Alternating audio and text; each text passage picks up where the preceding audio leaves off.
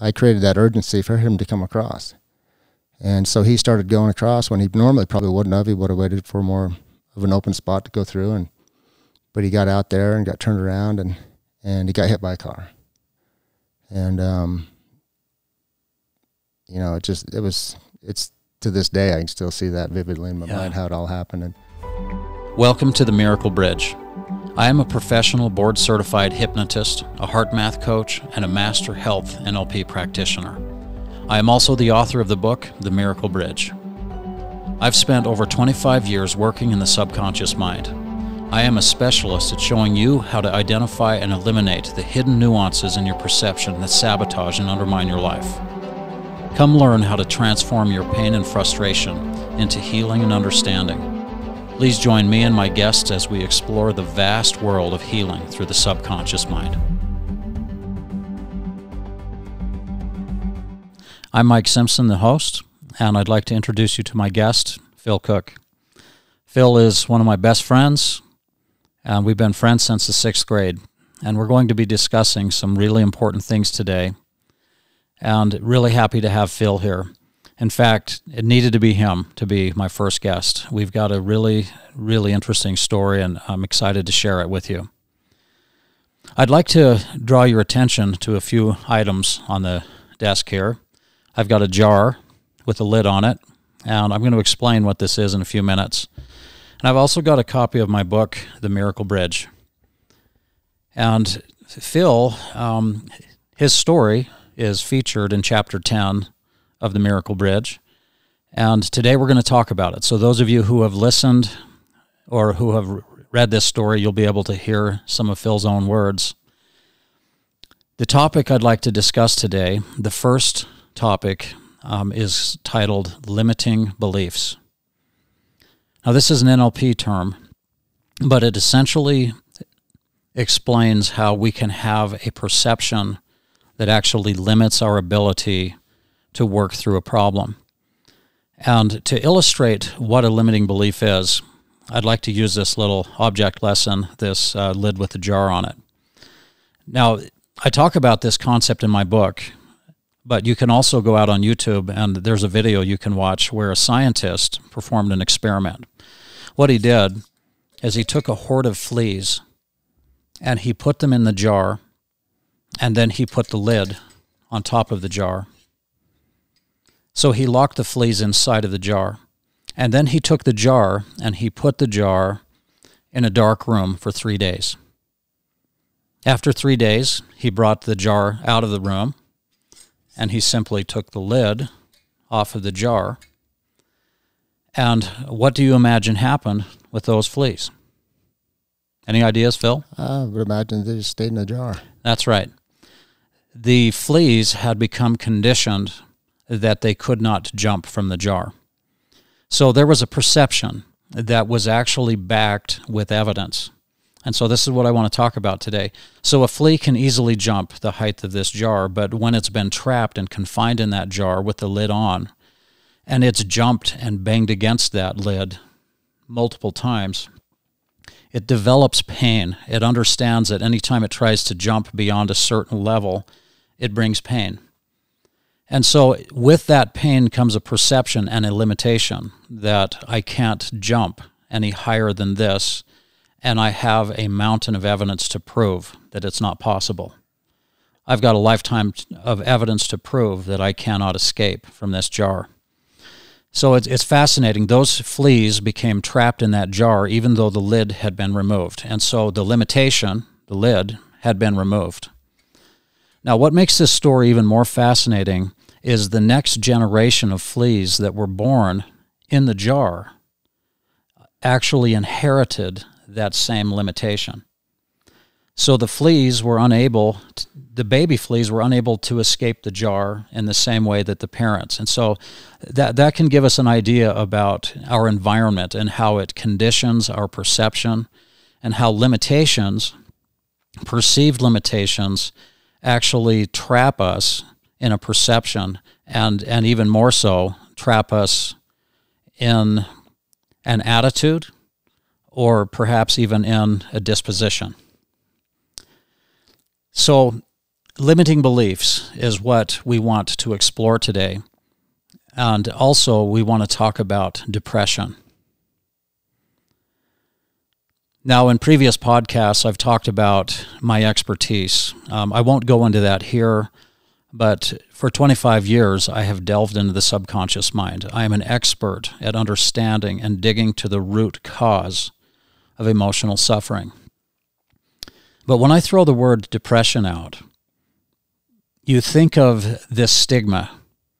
Now, I want you to think about this. Everyone listening to this, either you suffer from depression or you know someone who suffers from depression. And there's a helpless, hopeless stigma that's attached to that word. I don't like that word. In fact, often when people receive a diagnosis for depression, then there is a narrative that travels with that concept that breeds hopelessness and helplessness. And perhaps there's a pill you can take that can lessen the symptoms, and that may work for some people some of the time. But what do you actually do to resolve emotional suffering? And what, in fact, is depression? And I'd like to start talking about that today. I'd like to explore the stigma around depression.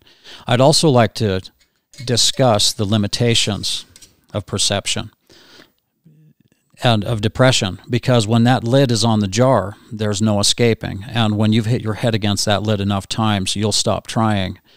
And in my opinion, depression is nothing more than when you finally accept that there's no way out of the jar and you stop trying. And so that's the version of depression that I would like to debunk today. And I would like to invite you to open your perception, expand your narrative. And Phil's got a story that falls right in alignment with what we're talking about. And again, in Chapter 10 of The Miracle Bridge, you can read Phil's story. You can also read about the fleas in the jar in the book. But I'm excited today to introduce Phil, to bring him in. And maybe let's start, Phil, by talking about how we met, when we met. And I hope, this is a very sensitive topic, a very painful topic, and not so much anymore. From the bottom of my heart, I appreciate you coming here. This is a raw conversation. This is real life. And Phil has volunteered to share his story because of how many people his story has already helped. I've had many people contact me who have read the book that were deeply inspired and even transformed through hearing your story. Good. That makes my heart happy. Yeah. So back in 6th grade, my family moved from Orem to Linden, and this is the first time that I had met Phil. Mm-hmm. And Phil had gone through a very traumatic experience right before we ever crossed paths. And how do you feel? Is that okay if I talk about it, or would you like to explain what happened? No, it's the worst of it's been put behind. I mean, okay. It's all I see it as more positive now. Okay. I'm happy to share because I know that it can help people. Thank you. So, Phil had an older brother named Ronnie. He was your hero. Mm-hmm. He was the toughest kid on the block. Mm-hmm. Right?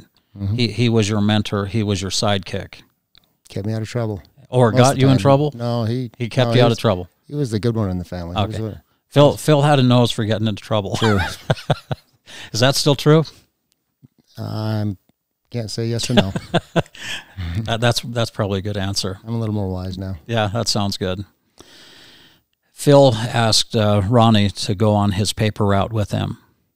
Actually, it was the other way around. Okay. Ronnie asked me to go on his because his partner, they were in business together doing the paper route, couldn't make it that day, so he wanted me to go with him. So he asked you to go with him. Right. And take it from there. Let's keep talking about that.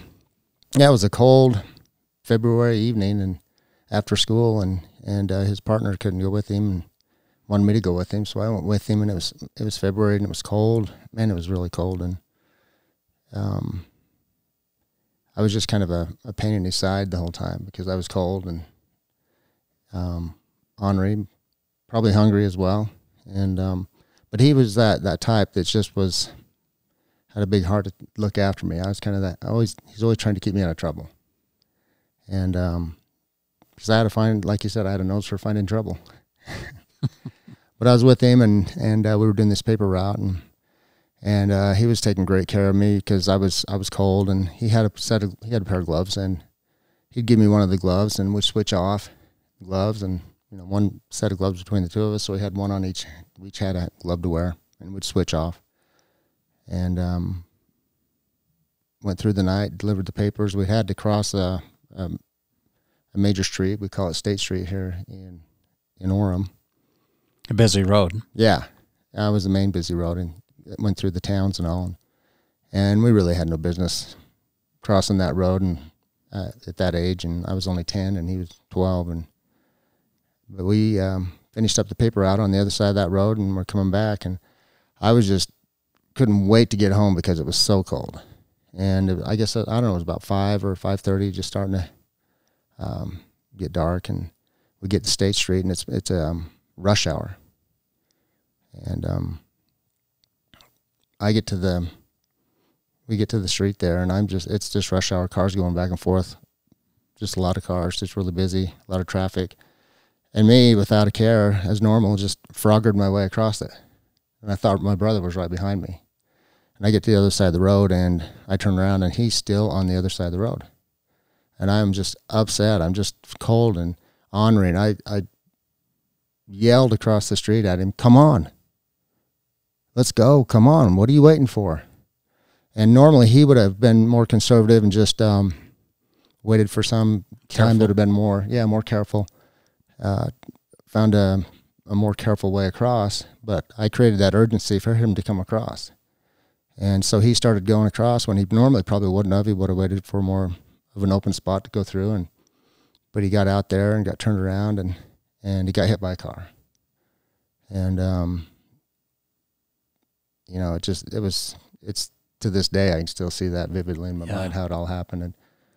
But he flew through the air, flailing through the air, landed probably about 50 feet away, bounced across the pavement, and I just freaked out. And I ran over to him. I'm surprised I didn't get hit by a car again by doing that, and just knelt down by him. And he was motionless, and he was just kind of in a fetal position, and I was just terrified and scared to death, and just screaming like, "Don't die, don't die, don't die. I'm only 10 years old. I don't know what to do." Wow. Yeah. And so anyway, it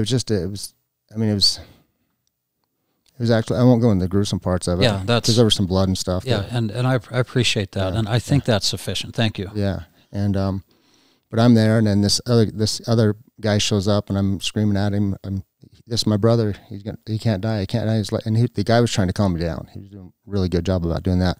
People started gathering around, and I don't know how long I'd been there, but I was kneeling right at him, and with this guy to my left, and these people were gathering around, and somebody pulled me by the shoulders and pulled me back up off my knees and just whispered in my ear, "Go call your mom."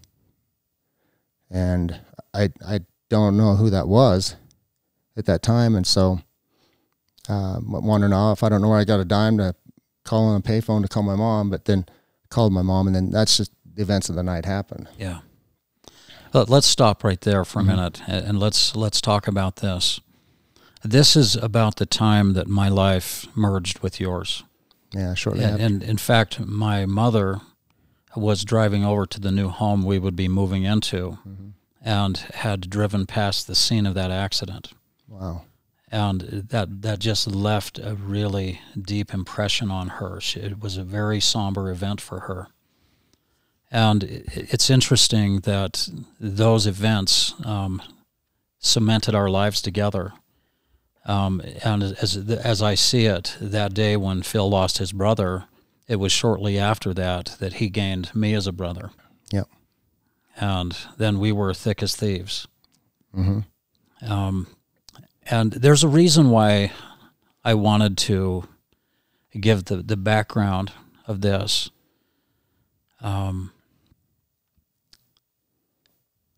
So many years later, Phil and I were, we're still friends, and I was able to start talking to Phil about this depression that followed him around, a black cloud. And this depression was something that Phil dealt with by not dealing with. Right. So we talk about the fleas in the jar, and we learn how to live with limitations, and that becomes part of our normal. And so you were carrying around this heavy emotional baggage. Shame, guilt. Shame and guilt. Because I felt like that I was the one that provoked him to do what got him killed. Yeah. And what I'd like to point out here, for those of you who have heard the term survivor's guilt. Phil had survived. He had watched his best friend, his brother, killed, and there was a hidden narrative buried away in his mind that was constantly causing him to feel like that was his fault, that if he wouldn't have been acting a certain way, then that wouldn't have happened. Right. And it was shame, and it was the unspoken shame. Mm-hmm. And in that chapter in the book where I talk about Phil's story, I believe the title of that chapter is, "Do I Deserve to Be Happy?" And I want you to think about that question. If I believed I didn't deserve to be happy, would that prevent me from even trying to be happy? Yeah. It very well could. It's a mindset. And in some ways that was actually active in your mind, and it was imposing a punishment that you felt that you deserved. And so you had accepted, in a way, your fate in the jar. Mm-hmm. Well, Phil and I decided to do some hypnosis. And I just want to talk about hypnosis before we go into this part. I will be talking about hypnosis over and over in this podcast. But there are some misnomers around hypnosis that I would like to address. I think Hollywood does a pretty good job of painting hypnosis out to be sinister or magical or mystical, and I agree.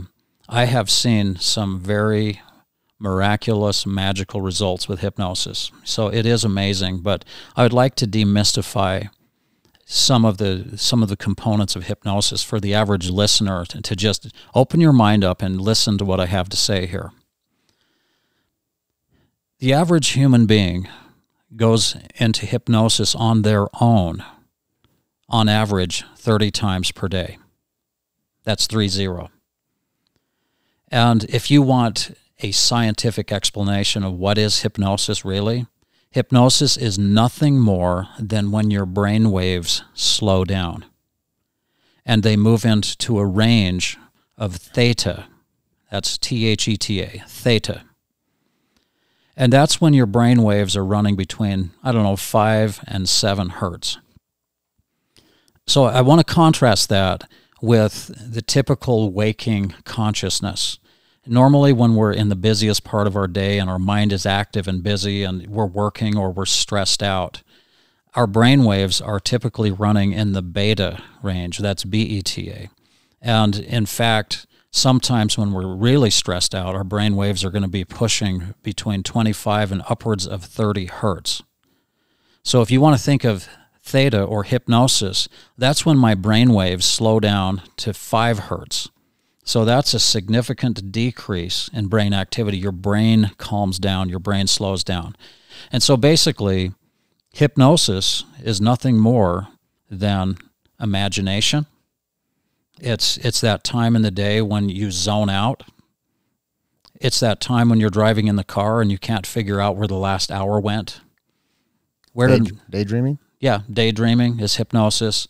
I can guarantee you that when you're watching television, when you're watching a movie, if you're really into that show, you go into hypnosis. So it slows your brainwaves down and you get lost into that mindset. In fact, some people might go into hypnosis when they're reading my book. I go into hypnosis all the time when I'm reading. What that basically means is my eyeballs follow all of the words on a page, and when I get to the bottom of the page, I have no idea what I just read. But we'll call that zoning out. But anyway, I'm explaining a little bit about hypnosis. Hypnosis is the opposite of sleep. And there are many levels of hypnosis. Light imagination is hypnosis, but you can also go into deep levels of hypnosis. You can go all the way down. And in some of those deeper levels of hypnosis, your awareness will increase by a magnitude of 20. That's 20 times more aware than normal. Mm-hmm. And, you know, if the listener is thinking right now, what would it be like if you could double your awareness? So just imagine if you got into that space where it's 20 times more aware. And basically when you get into that mindset and your brainwaves slow down, a door opens where you gain access into the subconscious realm. And it's important to understand that the subconscious realm can harbor ideas. It can harbor limiting beliefs. We talked about that earlier. And with Phil, you were carrying a limiting belief that you should be punished. You didn't deserve to be happy. And what I'm pointing out here right now is if you feel like you should be punished or you don't feel worthy of being happy or healthy, then that very thought is the lid on the jar. Right. And that's something you won't fight against anymore because you've got a sore head. You've bounced against that lid enough times that you finally just consigned yourself. You submitted to it. It's like, this is my new normal. And let's talk about context for just a minute. Phil would go into depression, and not necessarily knowingly, but it would always start in February. Right. So that terrible trauma that Phil had gone through in February would be like an alarm clock. Every time we hit February, it would activate that cold weather, and that association would just become activated, and that would create the dark cloud that you just learned to accept as normal.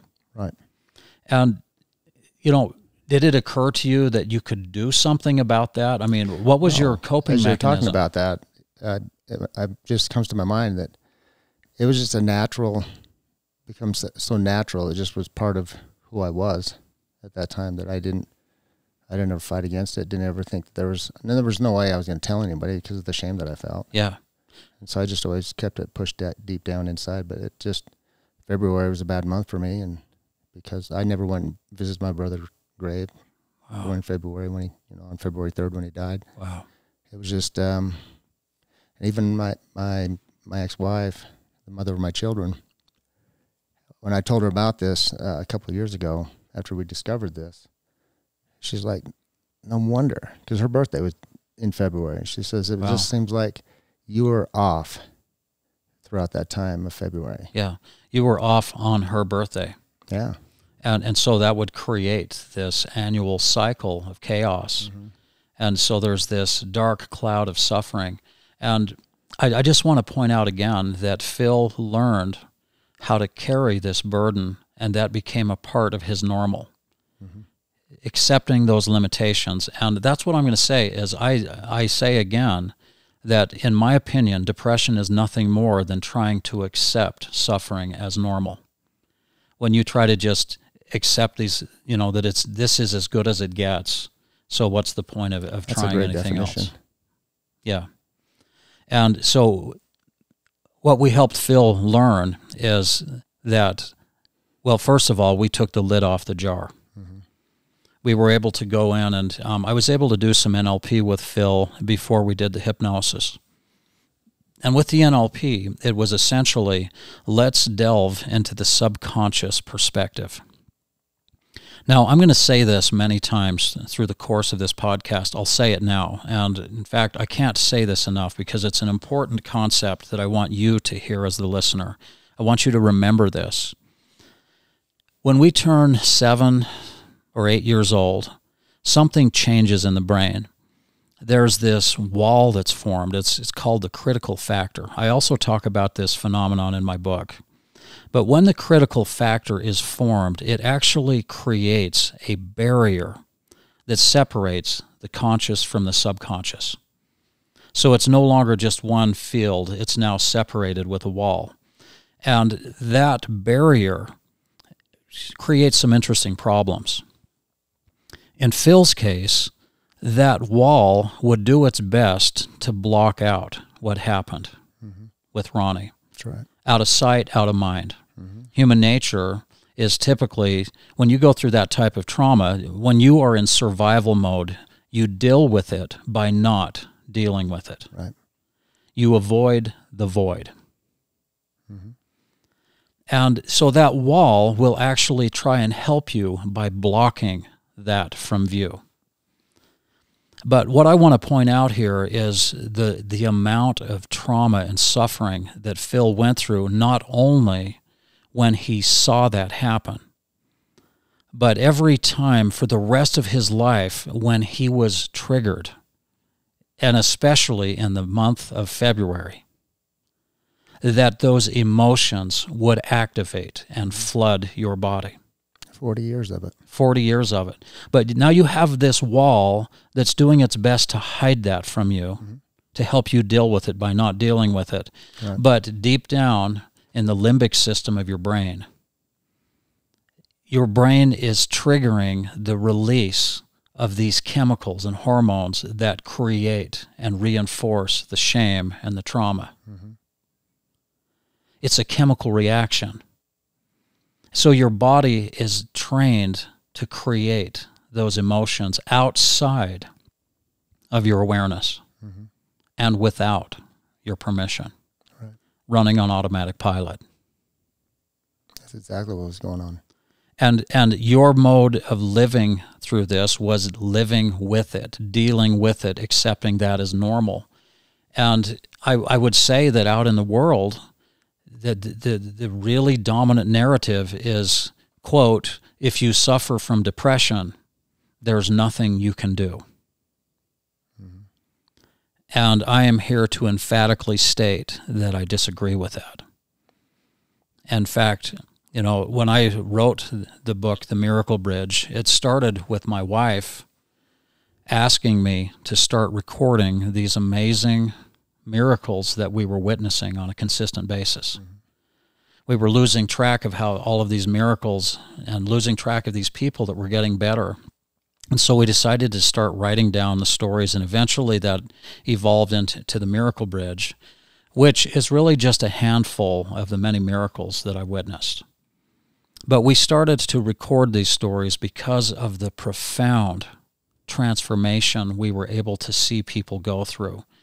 And that's worth talking about, even if it contradicts your current limitations that there's nothing you can do about depression.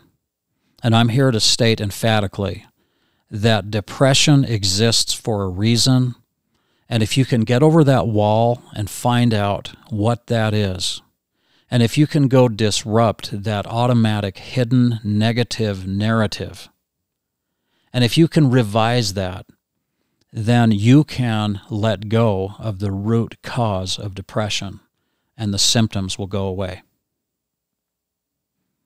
And so what I want to really loop back to here, in the subconscious mind, there is no such thing as rational thought. The conscious mind speaks a different language than the subconscious mind. The conscious mind speaks logical, rational thought. But hear me again, because of that wall, the critical factor, there is no such thing as rational thought in the subconscious mind. And so what that means is irrational can exist, and it can be hidden from your awareness. It can be hidden from your conscious view. Now, there's a proverb that talks about a double-minded mind accomplishes nothing. And I want to talk about what that means for a minute, double-minded. That means that part of me feels this way, but part of me feels this way.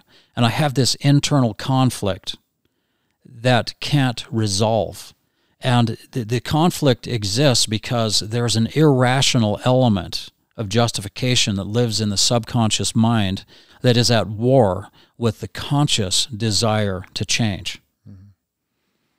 And that's something I'll explore in future podcasts where we're going to talk about that. But what I want you to understand is through everything that you had suffered, that had gathered through a lifetime, you could think of each experience where you felt that shame as one dot in a dot-to-dot puzzle. Okay.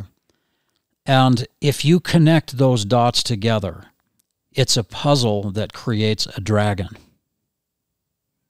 And that dragon is shaded with shame and unworthiness and fear and guilt.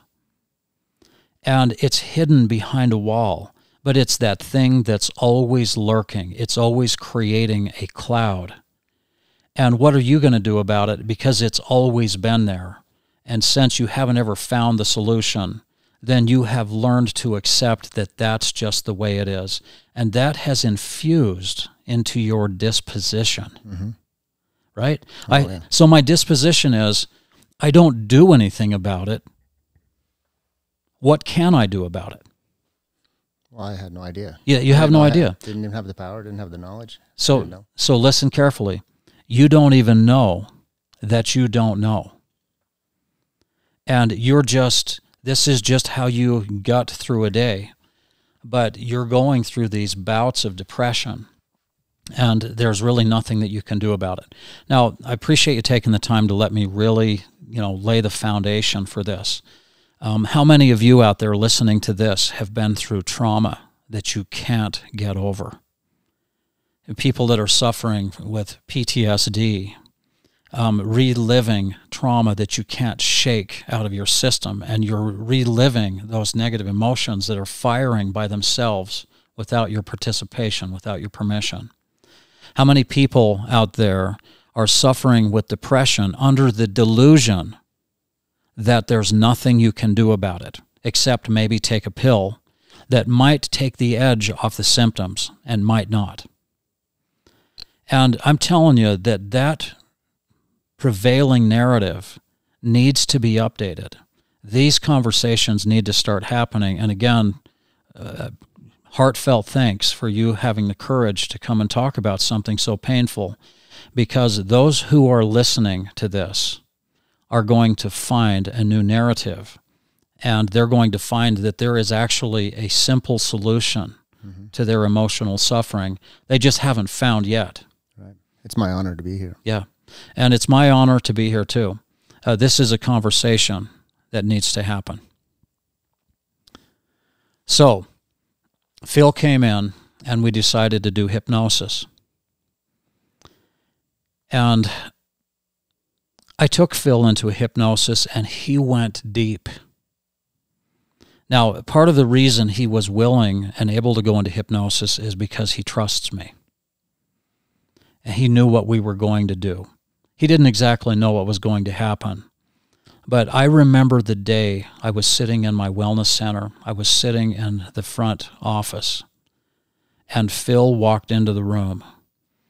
And I was overwhelmed with a spirit that choked me up to where tears came to my eyes and I couldn't speak.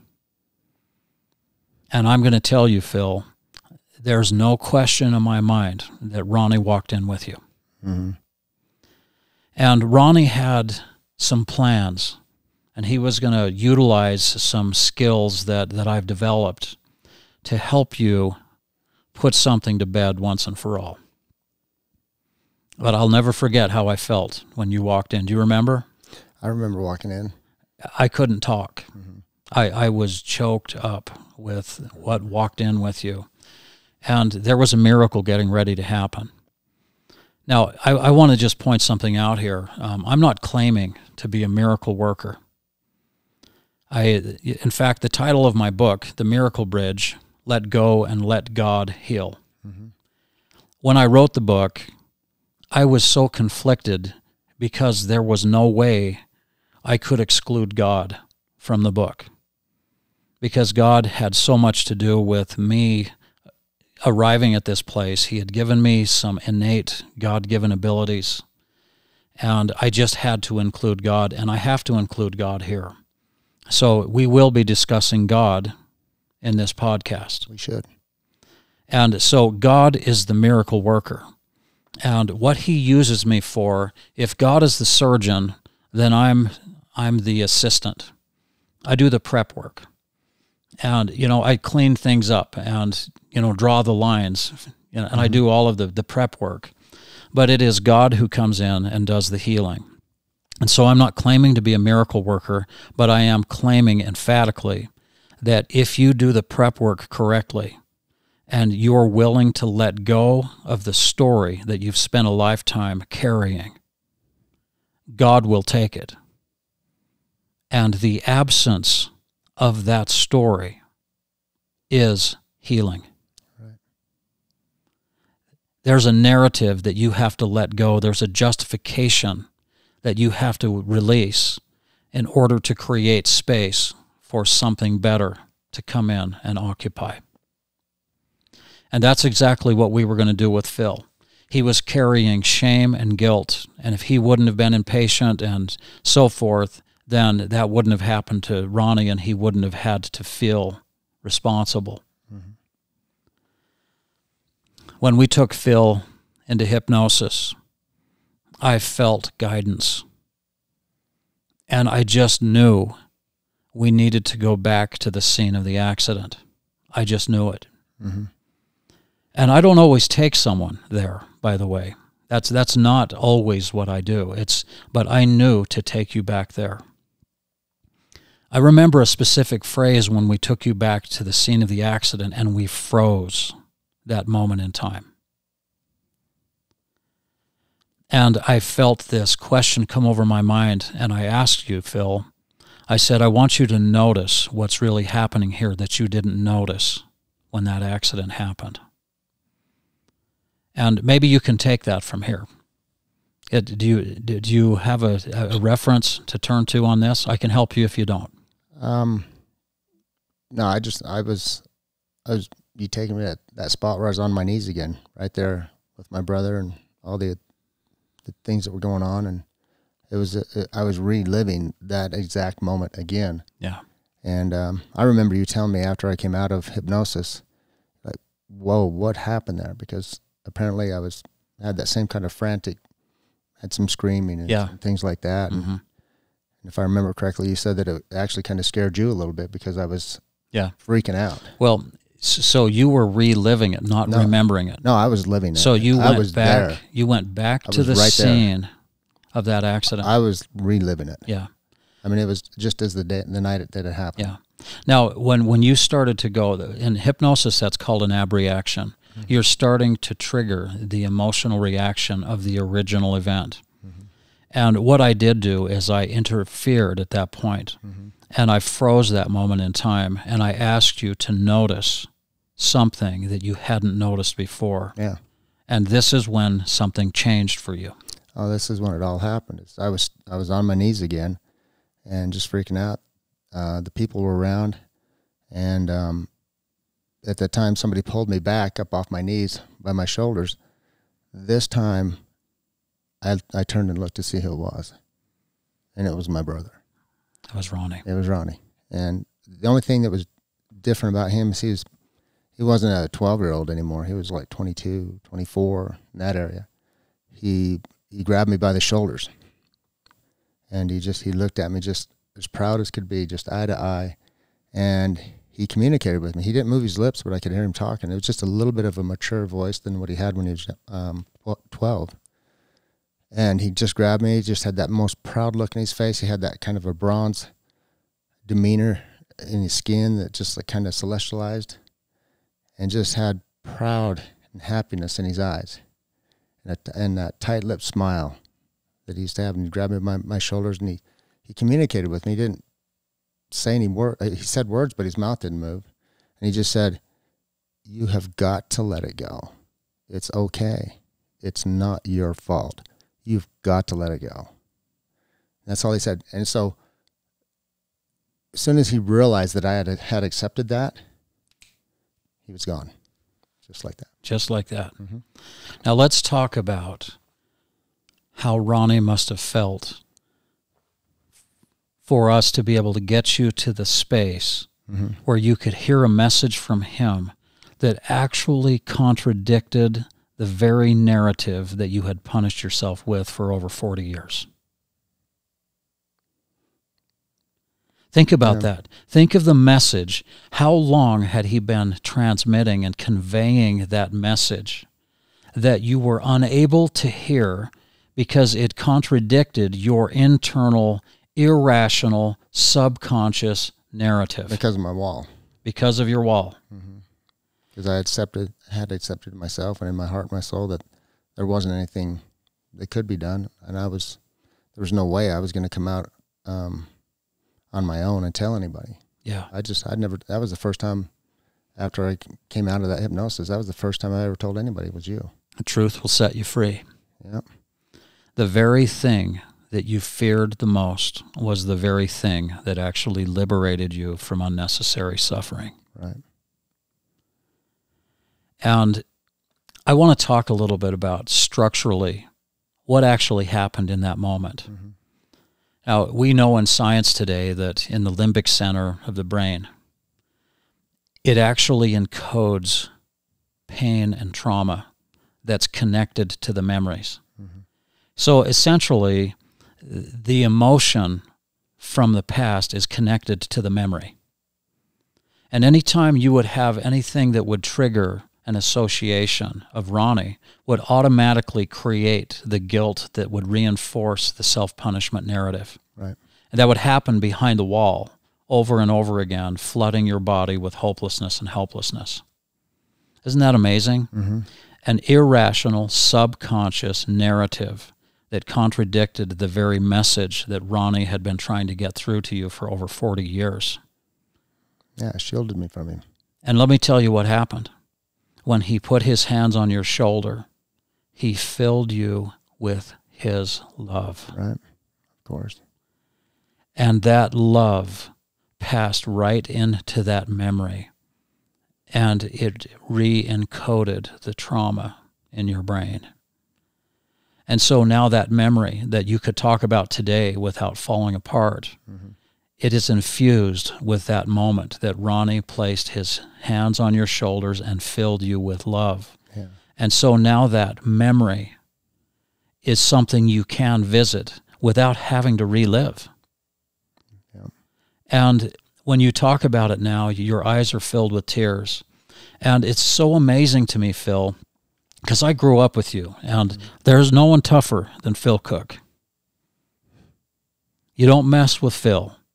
And I always appreciated that because, you know, you were the guy that would take care of me. You'd look after me. But part of that tough man persona was to keep your emotions to yourself. Right. You stay shut down. You can be tough and aggressive in your sports, you know, and you excelled with wrestling and football, you know, and I think that stuff you were carrying actually fueled you and took you to that next level of disregard for your own well-being. Right. Reckless That makes sense. reckless abandonment, right? Mm-hmm.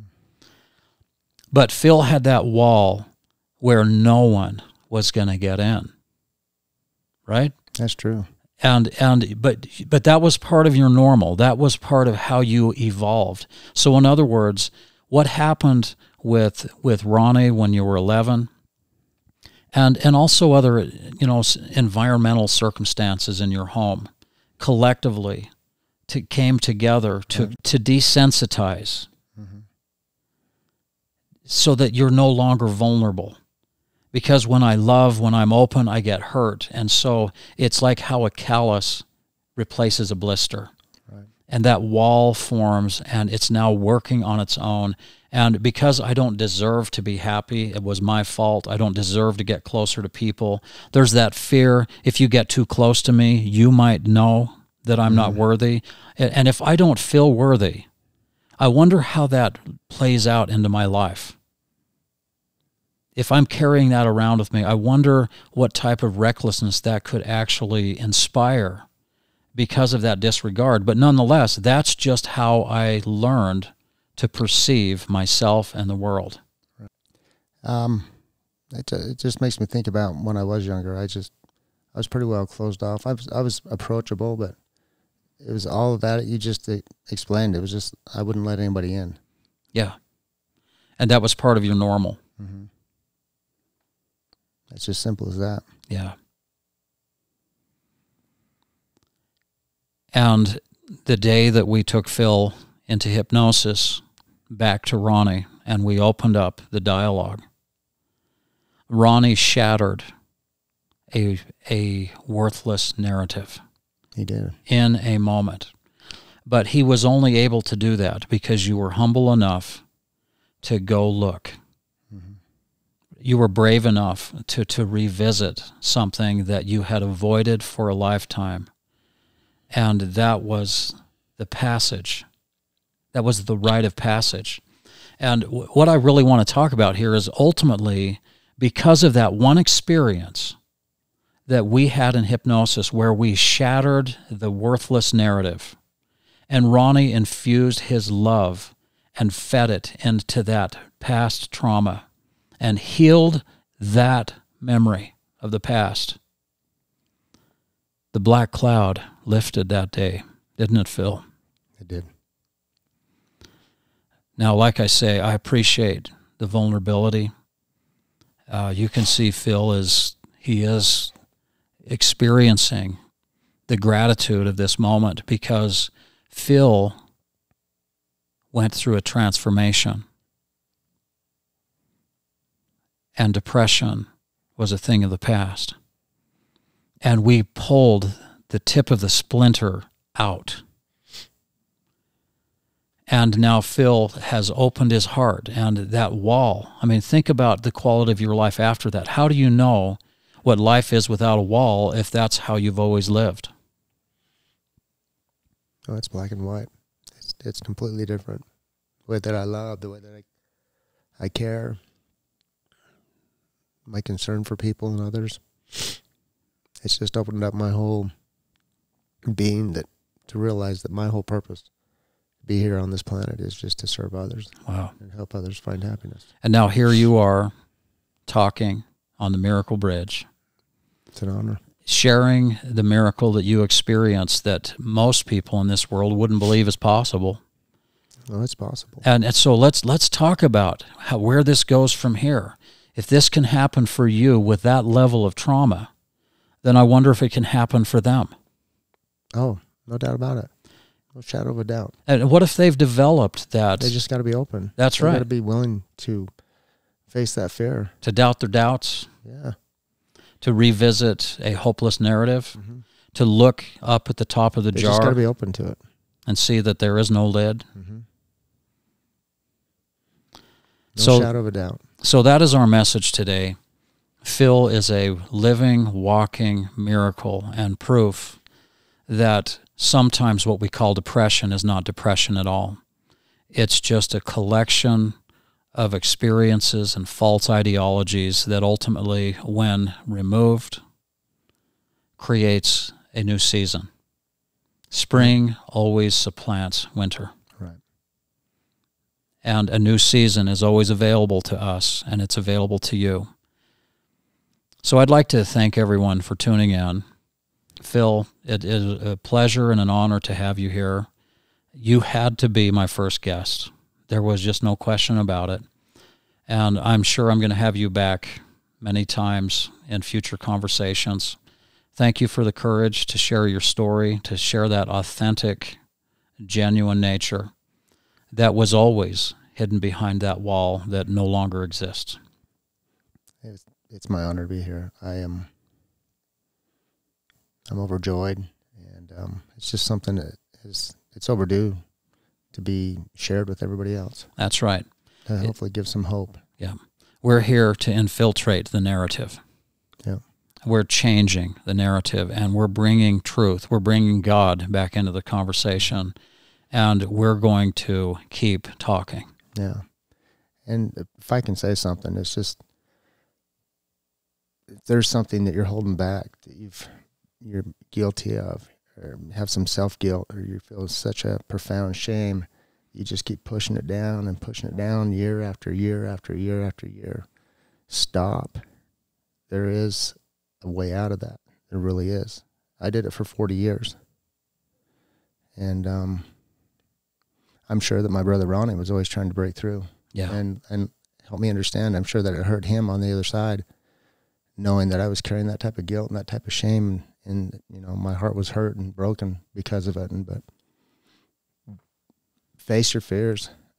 It's not an easy thing to do, but it can be done, and it's not nearly as hard as you might think. Let go and let God take it. That's right. And create a new narrative. Mm-hmm. And move on with more happiness. I mean, my happiness is compounded beyond measure. And just to be around people and talk about things. This is a story that I hold sacred. I share it now when I feel prompted to do so. I just don't freely throw it out there, but I will share it when I feel prompted. And I've shared it quite a bit with some people. Which is amazing. Mm-hmm. Opening your soul, being vulnerable, and having other people benefit from what you've suffered through. Yeah. So that they don't have to suffer the way you've suffered. Yeah. And just look at the integrity in that. Mm-hmm. If my story can lessen your suffering, mm-hmm. then hear it and go do something about it. Do not let shame and secrets control your life. Right. Get it out. Yeah. You'll be amazed when you come out the other side, just how much stronger, how much better that. It's just that refiner's fire that brings you through, and you find a whole new level of happiness. You'll learn that you have more of a capability or capacity to love on a much higher level that you weren't even aware that you could do. That you could love on that level, and that's what this has done for me. Yeah, the absence of shame mm-hmm. is liberation. Wow. Well said. Simple and beautiful. Yeah. Well, thank you for tuning in. It was a pleasure to have this conversation with you today, and looking forward to many conversations coming hereafter. Until next time, this is Mike checking off.